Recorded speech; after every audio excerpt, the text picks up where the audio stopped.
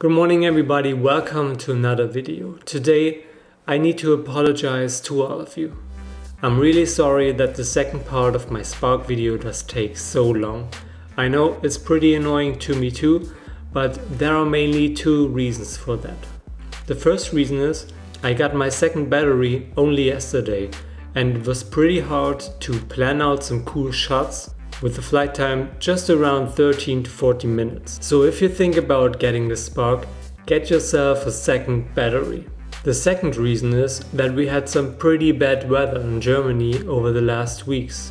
There was some pretty hard rain and heavy wind, and even though the rain is gone, it's still very windy, but I hope I can make the second part of the review maybe at the end of the week. Nevertheless, I have something I want to share with you today, because after I released my first LUT pack a few weeks ago, I found out that most of you don't know how to actually add and save your custom LUTs into Premiere Pro's Lumetri, so that you can use them out of the box all the time and also use the preview function, which is a pretty cool tool. So there's a pretty easy way to do this and I just want to show you. So let's jump right into Premiere Pro.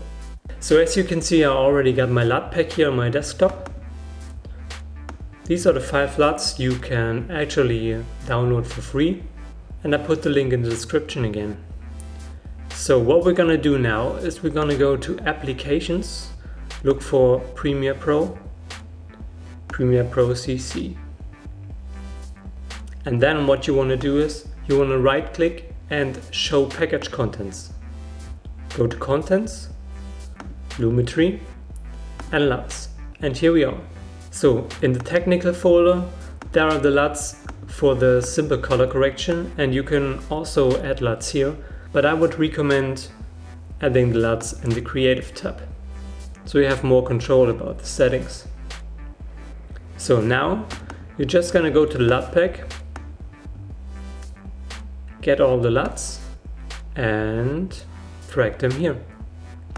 And that's it. And now you can always go to the color correction tab and use the Lumetri effect. And here are all the LUTs. So that's it, pretty easy. And I hope you found this video helpful, so don't forget to like the video and subscribe to the channel. You can also download my free LUT pack. I put the link in the description. So that's it for today, and I hope to see you guys soon.